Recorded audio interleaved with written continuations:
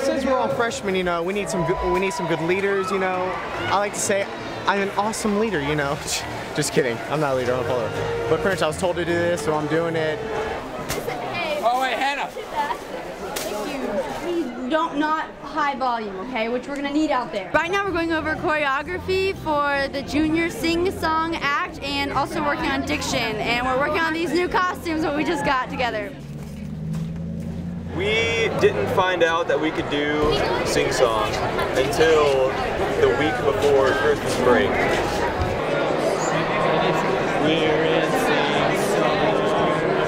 As far as the moves themselves, they weren't that complicated. Just making sure that everyone had it and getting it all together was probably our biggest challenge that we had.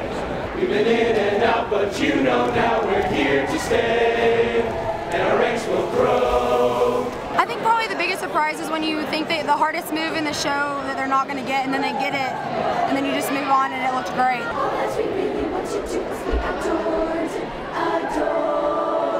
The Thriller is one of our favorite songs, so when we try to incorporate the Michael Jackson moves, because it kind of gets us into the song more. Keep your energy up.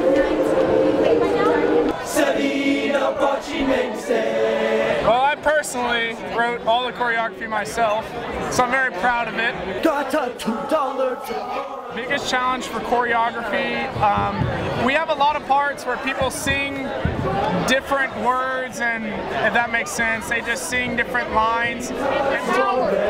Energy! All they do is one. First of all, I think it's surprising how good we sound, despite how few guys we have. There's no cash to bail me out. The reason having less people makes choreography easier is because it's easier to clean up. That's kind of been our experience the whole time, is we don't spend hours and hours going through each person of a huge entire group. We just have, 24 people, and it's easy to fix anything that looks funky or whatever, just like that. The girls are pumped, they love our show, we love our show, and no matter what happens, we're excited about it.